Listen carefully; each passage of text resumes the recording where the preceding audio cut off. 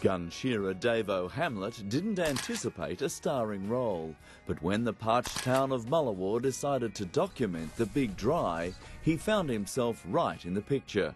How do you feel like being a bit of a star? Oh, I wouldn't know. It was a shock. The story starts in 2007, the historic farming area desperate after years of drought. Earnings were down, violence was up, and hope was in short supply. Community Development Officer Rachel McKenzie helped locals open a new chapter. There's a lot of broken windows and unloved buildings previously. We can say, yeah, we come from Mullewa now.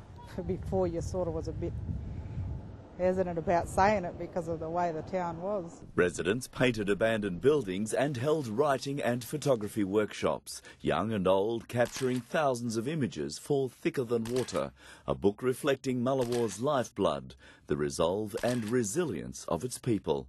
And the book shows it, which I think is fabulous. The book, I don't know, you can see everyone's personalities in the book. There's a lot more town pride. Yeah, we've worked very hard on that to create a sense of community. Gonna have to make a new start.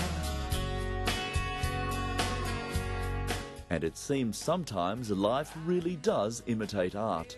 Crime rates are down more than 10% and primary school attendance is up. And you're in the book. And I'm in the book.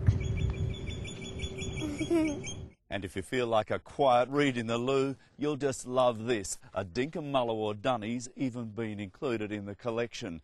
It's one of the classics out of more than 9,000 photos snapped for the project. Hope we got a bestseller on our hands.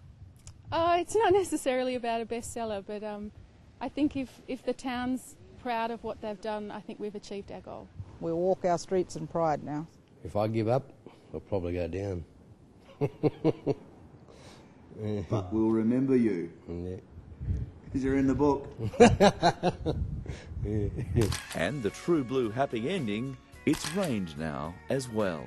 In Mullewa, Nick Way, 10 News.